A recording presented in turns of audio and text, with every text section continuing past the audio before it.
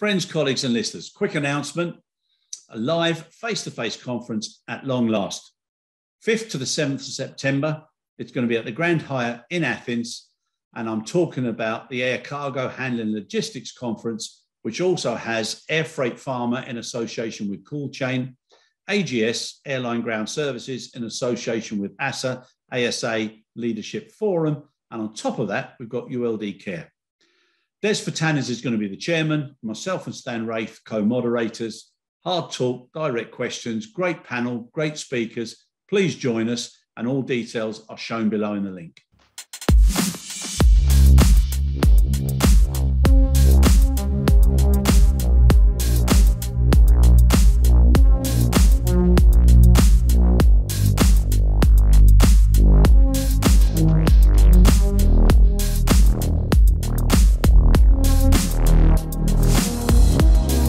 Friends, colleagues and listeners, here we are again, back for session or episode 2 of the series with Matthew Vaughan from IATA.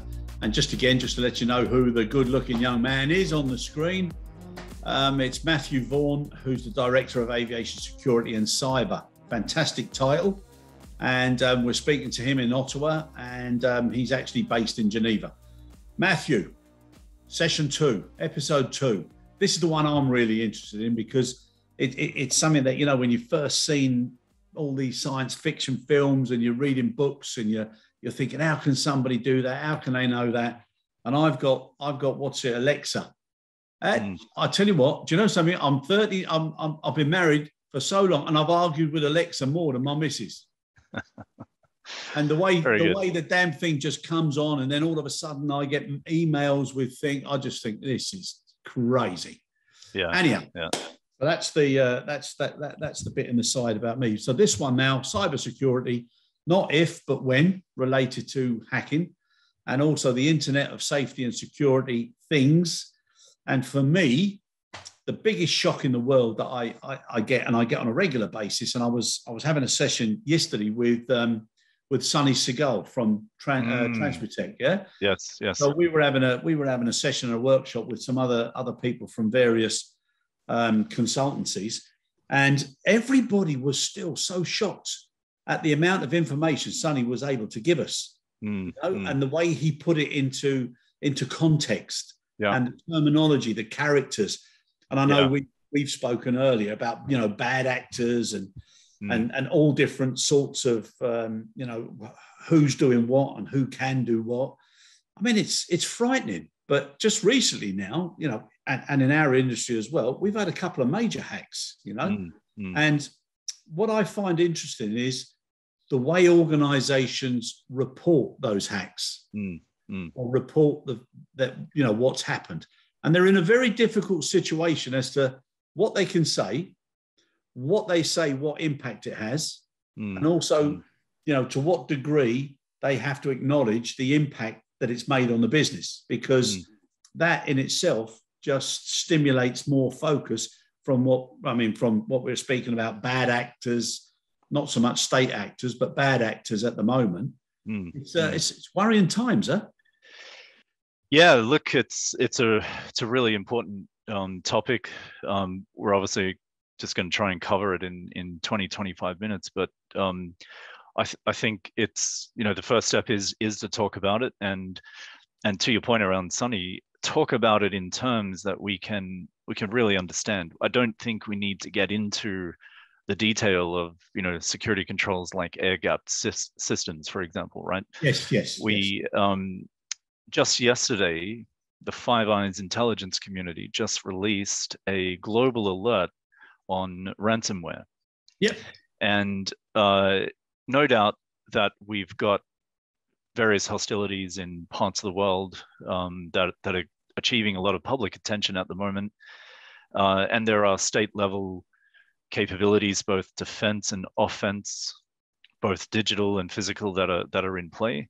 And I think that's a different conversation to what we want to talk about today with in terms of our own sort of organizations and, you know, sector-based cybersecurity. But it's important to note that if you've got, you know, the highest intelligence cooperation alliance in the world publicly putting it out there that these sectors, education, health, energy, and so on. Aviation wasn't one of them, so I'm, kind of, that's okay. I mean, they were just kind of mentioning a basket of sectors, and as we know, this phenomena is not aviation specific, right? It's literally open to anyone that is online and has valuable things, assets connected to that online. Yeah. You should be aware of this. Yeah. Yeah, and I think that list, Matthew, that list was aimed at major disruptors. Yes. Then you've got a different list, which would be more at the, how to get finance or how to get payments from those organizations. So you got all these different sectors, but the thing for me is, and you're talking about Sunny put the overview, and we used the whiteboard as well, into such simple terminology that no matter what level of involvement or experience people had, it was so transparent at the end, how and why you have to look at things in a different way. Yeah. And he started by saying, I think he said something like, it's a little bit like death. It's going to happen to all of us at some point. Yeah. And then when you take that into consideration, if you start feeling unwell, you need to address it quickly. And if there's something going around, you need to protect yourself. And it's the same with these particular elements of business. It's not about when it's going to happen. It's, has it happened? How quickly are you aware that it's happened? And in many cases, what capability do you have to know that something is about to happen or maybe has happened? And then what mechanisms of protection do you have for all of your information, and more importantly, information about others, or information that could disrupt your own business? And there's one more tense in there. Is it happening? Yes. Because the really good versions, they don't leave a lot of forensic information in the network or the data set or the application that was breached. So you're not going to know that. So the emphasis is really on having the tools and the culture within your organization that is able to monitor, survey, whatever adjective you want to use to describe that, so that you can at least pick up an anomaly. Yep. Don't worry about whether it's an attack. Pick up an anomaly from what is deviating from normal sort of network performance within your system. Yeah. And it's funny, Matthew, how some of the terminology. So we're talking about bad actors, state actors, ethical hackers, and then we talk about cyber hygiene. And after just coming out of COVID, when the emphasis is on clean your hands, put your masks on, do all this. The same. It's the same with the system. Turn it off, change your passwords, make sure that remote access is secured. All the things that you put into place to stop that pandemic from spreading. You're absolutely right. There are behaviors, as we mentioned in the previous session. There are behaviors that we can all do, and one of the most basic is, of course, when your device tells you that there is a patch update or a system update. It's probably not a bad idea to go ahead and do that. The other sort of nuanced or aggravating circumstance to this is I mentioned it before, is around the achieving the privacy piece that's attached to cyber. And the other one, which is a real soft, has a real soft, underestimated component at the moment, and that is the influence operation that cyber actually, sort of commits to psychologically changing the way that we want to live and conduct our daily lives, right? And we saw Facebook, it's being renamed, right? It's gone through. It hasn't gone through a cyber attack in the traditional sense that we're talking about it, but it's had to adjust its cyber hygiene, if you like, in order to achieve, and it's obviously renamed itself, but in order to achieve the notion that it's not part of this influence operation that we see in many jurisdictions with many systems at the moment. One of my favorite, if I could just give you an example, is if you log into a banking system and you might see an image that pops up, and it's the system checking whether you're a robot, right? Yeah. And that's a cybersecurity measure.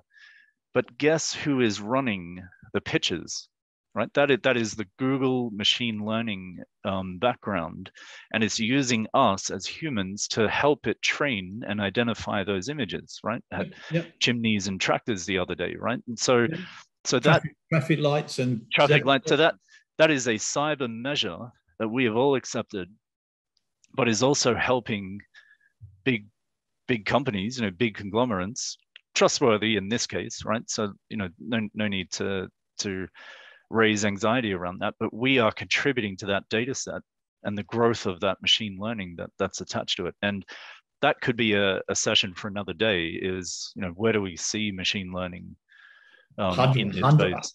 100%. And what you're talking about there, like I said, the end result of yesterday's session for me was how to teach people, everybody, some basics. Yeah. To make them feel that they can contribute to a conversation at a dinner party or whatever, and B, so that they're aware of certain basics and help protect their own home systems, their family systems, whatever it is, and then eventually work systems. But to start becoming more capable in contributing to the defenses. Yeah. And that simplicity is something that's necessary, and the simplicity of reason, because as we said on the previous episode, certain people who get into that segment and have IT knowledge and are very clever people, God bless them all. Yeah. In some cases, they're clever, but they're not as in-depth, capable as so many others. And you alluded to the fact that there's a shortage as well in real good experts for SMEs. So, the simplicity of the message, I think, is so important from everybody. Here's a really good example. 5-10 years ago, we're talking about passwords. We all know what a password is. Yeah. Today, it needs to be pass sentences. The word is no longer strong enough. Yeah. So, to your point, start using phrases and sentences that increase the amount of characters that are available in your password field.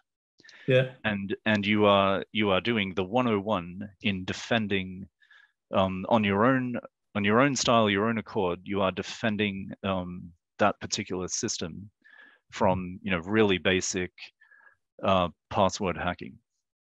Yeah, I'll tell you another threat to this, and I think somebody's got to come up with it, is so many people either put the same password for everything, which in my opinion is not the best. Yep. And then you've got the other side where you've got to have multiple passwords for so many things, and it's so difficult to remember them. So they end up writing those down, and some of them put them on their own system. Yeah. So you've got another problem in itself. So, somebody needs to come up with something to help Mr. or Mrs. or any individual person how to protect themselves properly. Yeah, look, I mean, we're getting into the detail on sort of that retail level, but for example, your Wi-Fi at home, that router, that you buy off the shelf, it has basic security features within it. But if your Wi-Fi password is a pass sentence, you achieve a level of security that most hacking capabilities are not going to be able to breach in the time that you are using that particular system. A really good example is, of course, the cryptography associated with Bitcoin and some of those currencies, right? They say that 90% of Bitcoin has actually been mined, or in other words, cracked, and the remaining 10%, those computation capabilities, technology-wise, they won't exist for another 100 years. So it's the same methodology. The more characters you can put into your pass sentence, the less opportunity there are for existing technologies in our lifetime to be able to break that. And that's just software level stuff. We haven't even got into firmware or hardware or anything like that. Yeah, no, it's a little bit like a joke that I heard while I was away in South Africa. I won't tell it now, or I won't say what it was about, but the difference was one person one person was entering the gates of heaven, was given a choice, and they had to spell a word from history or geography, and the word was the country Spain. So he went Spain, and then somebody else that he knew very well was coming up to heaven, and he looked down, and then the statement was, you know, we lived together for so long on earth, and now we've got for the end of eternity together to do everything we've already done. And he started thinking to himself, do I really want this? And then he was the one who was in charge of the quiz, and he said, spell Czechoslovakia. So it's a similar sort of issue of complexity. But coming back to that now, and just a few questions, Matthew. I'm gonna pump a few questions at you, 5 or 6, yep, which I think are really important. So, you know, should organizations be looking and ensuring that they've got cyber insurance? And if they do, and they have, what does cyber insurance constitute? What actually do they get for it? So I would say if we kind of bring that back into, you know, an aviation logistics realm, there is underwriting for cyber protection, specifically for some of those higher order assets like aircraft operations and so on. The difficulty is not so much the insurance piece, but how do you then achieve that level of service from your subcontractors, from your supply chain, right? And sure, there was a major breach last year in the US, and I just use the word breach. There's no data stolen. There was no data modified. It was just breach, right? Yeah. And you know, massive part of the aviation supply chain affected or made aware of the particular breach, and you know, my organization also.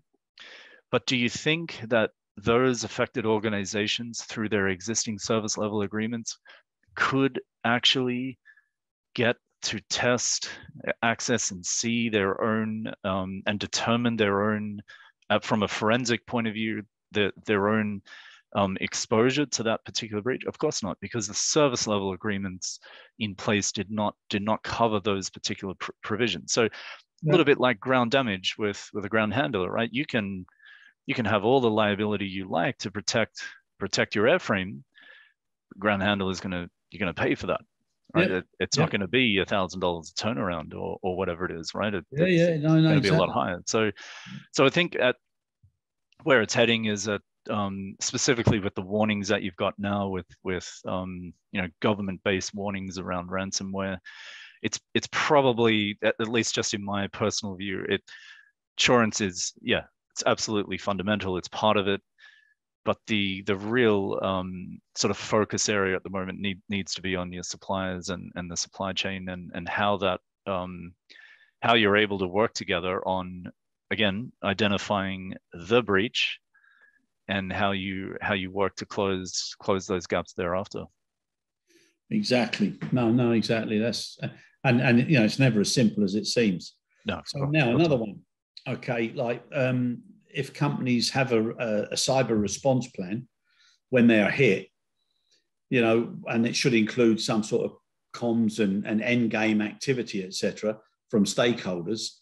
How many actually have such a platform or a system that's quite effective and you know, makes that initial difference to alert everybody inside and outside, you know, of what's happened? So the sort of intellectual lazy way to answer that is it's got to be depending on the kind of breach, right? The kind of attack. So but now that I've got that out of the way, I can tell you exactly the way that should be done. I would say for regulated operators or regulated sectors and industries such as aviation, is still some way to go to get to that level of practice. In the same way that we experience today when we have you know, a basic physical security breach or an aircraft incident or accident, right? The same way that we have those. That doesn't exist today in clear black and white in terms of organizational digital base type breaches.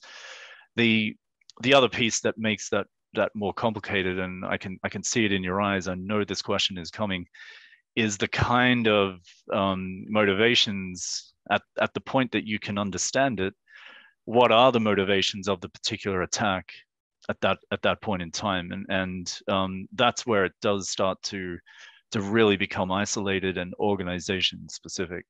Yeah, or potential reason for it, so that you've got a better understanding. Exactly. Yeah, rather than looking at it from when you're under attack and under pressure. Correct. And what you said there, Matthew, is about how often is it practiced and tested. I'm sorry and sad to say, lots of recent audits and visits and health checks I've done, you've got people who've got fantastic ERP process and controls, but it's all paper and tick box. Then when you actually find out on the ground, how often has it been done? Has it been practiced? Are people aware of it? I mean, sadly, it's not happening at all. Yeah, I'd say that's a fair observation. The scale of digitalization in the last 18 months, 2 years has meant that basic test environments and sort of user testing interfacing to a degree that funding and political will is there. You see a lot of applications going straight into production, right? So, and then they're kind of missing that old school step of that testing environment. So, but again, having said that, the industrial control type systems, the SCADA systems that we know today, and aviation, aircraft and air traffic control, they're no different. They have some very good security by design principles from years of engineering practice, right? And so it's and that's both the firmware and the hardware associated with that. But the increased amount of data demand and the bandwidth that is now available, through satellite technology, that's becoming almost retail, right? In the way that was it Telsa that just launched a whole bunch of Wi-Fi satellites, right, for the world, and they've got lost in some lunar storm, but I'm sure they'll get them back. But they're going to need traffic lights up there soon. Yeah, they'll have traffic lights and space junk collection and all kinds of stuff. But the point I'm trying to make is the strength of connectivity, the data demands, the machine learning component that comes with it. Yeah, there are inherent vulnerabilities attached to all of that that can be successfully managed. But to get back on point in terms of an organization, awareness is just fundamental, top down, and that's no different to any safety security management system that highly regulated sectors operate within today. Yeah, no, I agree.